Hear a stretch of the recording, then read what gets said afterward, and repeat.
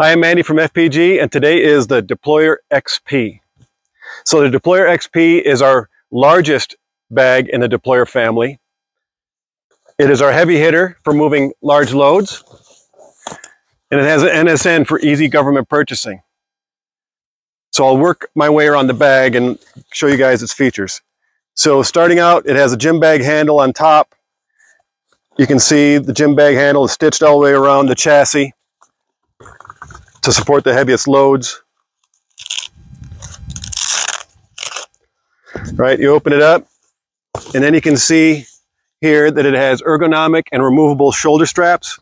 They're adjustable. And then you got a sternum strap here that's adjustable, that slides up and down. Very comfortable for both male and female users.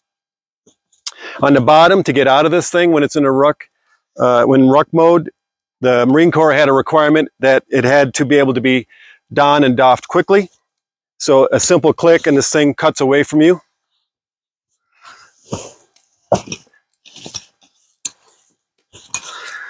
Next we have these load cinching straps, right? These load cinching straps are unique on this particular bag because they are long enough to be able to extend around a second bag. So a very popular option is that people put our Smart Pack duffel on top of this, and that gives you a 2-bag, 1 rolling chassis scenario, so it frees up that other hand for your weapons case or whatever else you may be carrying. That's a unique feature to this bag, and our smaller bags in a Deployer family have to utilize extender straps. That's more common here, so this bag comes with the longer straps. On the front, you can see here it has more cinching straps that control whatever is inside this nice side pouch. Okay, that adds to the capacity because the Deployer here is 31 inches long, roughly 8,500 cubic inches in capacity. You can see here it has the molly attached to it, so you can beaner in, clip in more items. It has it all around the top as well. On the bottom, you can see here that it has Hypalon on all the high contact areas. Lifting handles on the end. On this end, it has more Hypalon on the contact areas. And our tow handle, you can see here that it is a simple tow handle, and that's by design. So at FPG, we intentionally don't put collapsible or extending aluminum handles inside our bags because they break. And when they break, that's it. Your bag is non-operative. So because our bags are designed to be thrown out of helicopters or off the back of trucks, we make them as simple and as robust as we can while putting the technology in that's needed. So on the end, we'll go back to the toe end. You can see here it has a nice identification pouch. This trap door is a very handy feature because when your bag's totally loaded or it's on the pallet and you need to get that one last thing or stow one more thing into it, you can have easy access to it. You can see here as well, this trap door illustrates how thick our bags are, right? Our name's Forceprotector gear, so by nature, we protect your gear. And this shows a good picture of our foam tech system. It's a combination of foams, both closed and open cell, that protect your gear. And the bags, all our wheeled bags, with the exception of the collapsible Deployer, are built with this manner. You can see that it squishes and comes back to its open shape. That's like our bread and butter, right?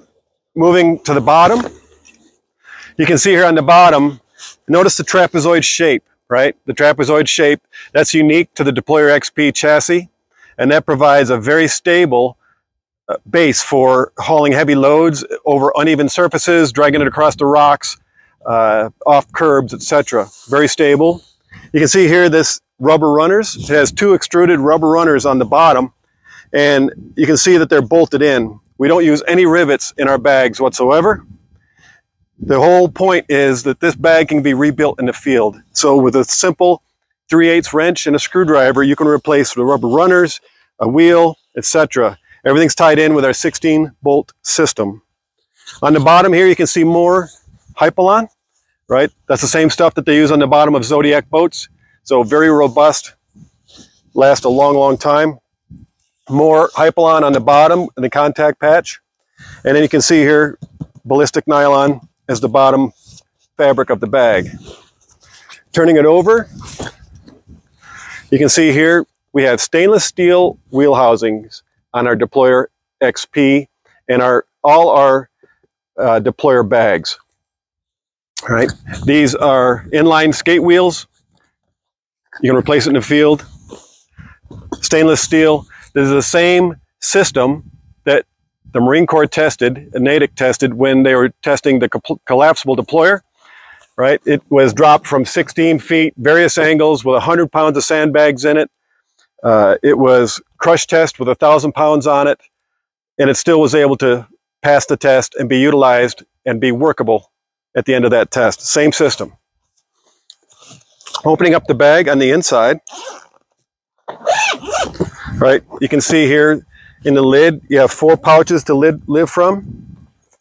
Very handy. You can see how thick the lid is. Again, that's our FoamTech system protecting your gear. You can see here that there is a GP pouch for stowing stuff. And then inside of it, there's a removable pad. You can sit on that if you like. And this shows our base. And you can see here the bolts, lock nuts. There are no rivets. And you can see the polymer base. And you can also see that this base, just like our bags, you can bend it, crunch it, crush it, twist it, and it still comes back to its normal shape. You open that up there, you pull that back, and you can see you have access. You have access to the cotter keys. If you need to replace a wheel only in the field, you just pull the cotter pin and slide in a new one. So, Deployer XP comes in Coyote, Multicam, Black, and Red.